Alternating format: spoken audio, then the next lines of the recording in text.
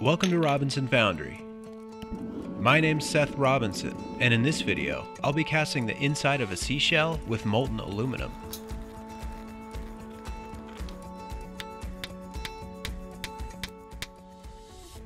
These are large Marlin Spike seashells.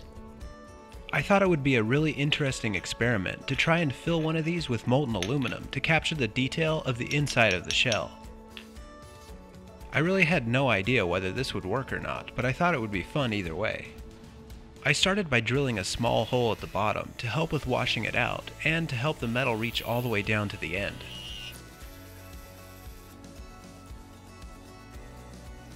I ran some water through the shell to remove any debris that might have been left behind, and then used some compressed air to blow out most of the water.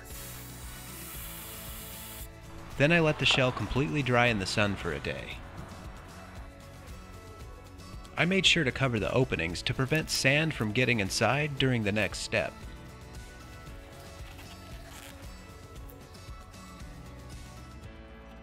To properly fill the shell with metal, I had to make a simple sand mold.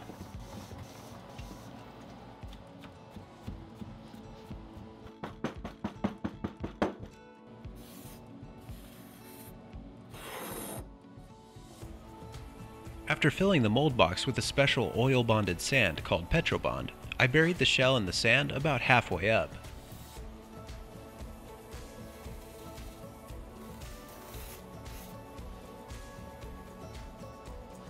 A thin layer of baby powder prevented the two parts of the mold from sticking together.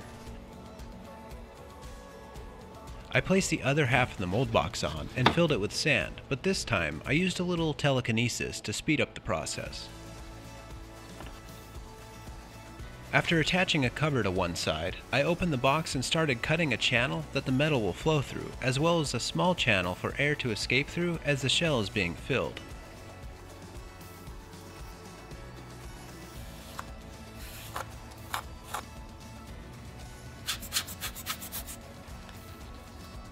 Then I placed the shell back into the mold, closed it up, and attached a cover to the other side. With the mold finished, it was time to melt some metal. For this casting, I used some scrap aluminum that I had left over from previous projects. This amount took about 20 minutes to melt in my homemade keg furnace.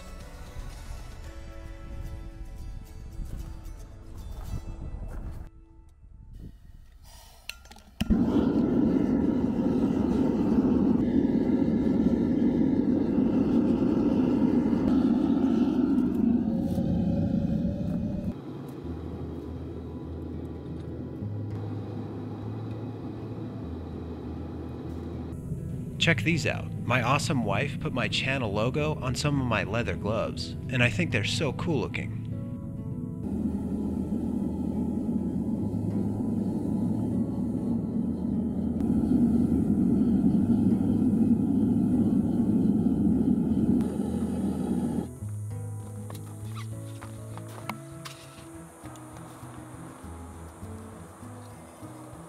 Once the metal was melted, I skimmed off the impurities and oxidation that accumulated on top and then filled the mold.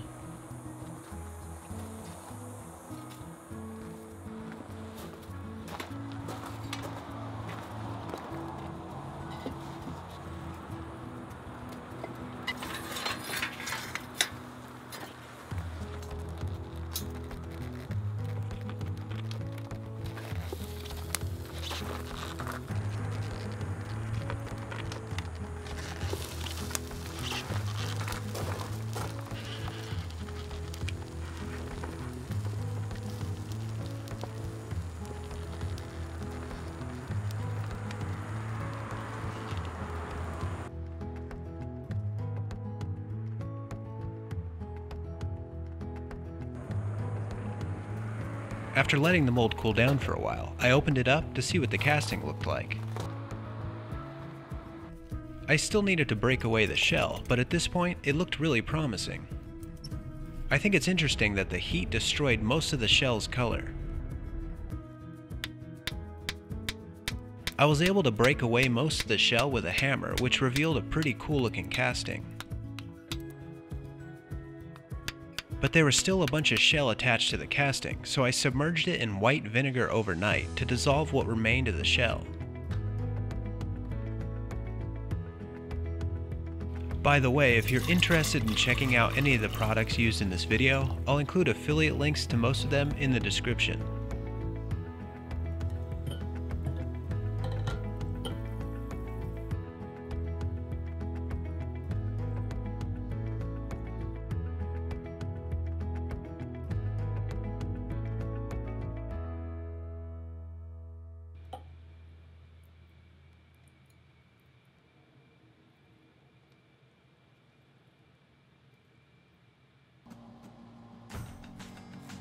I cut off the excess metal with a hacksaw and then spent a few hours filing everything smooth.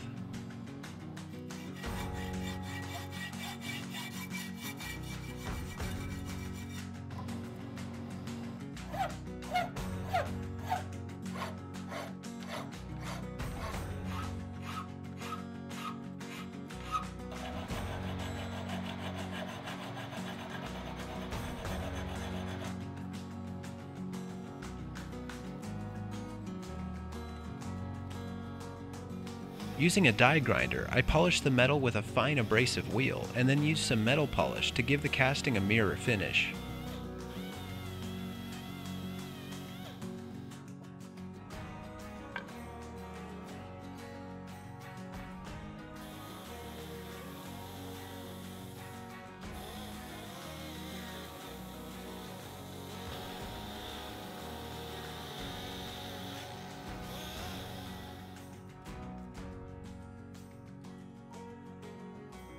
This project was a lot of fun, and I'm really happy with how it turned out. We're all used to seeing the outside of seashells, but never the inside.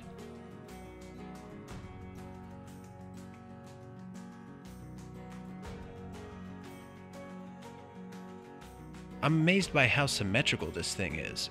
It's interesting that you can see all the way through the center of where the shell would be.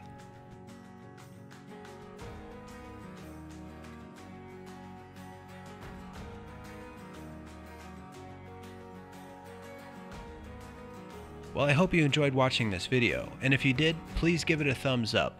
Tell me what you think in the comments, subscribe for future projects, and take a look at some of my other videos. Thanks for watching.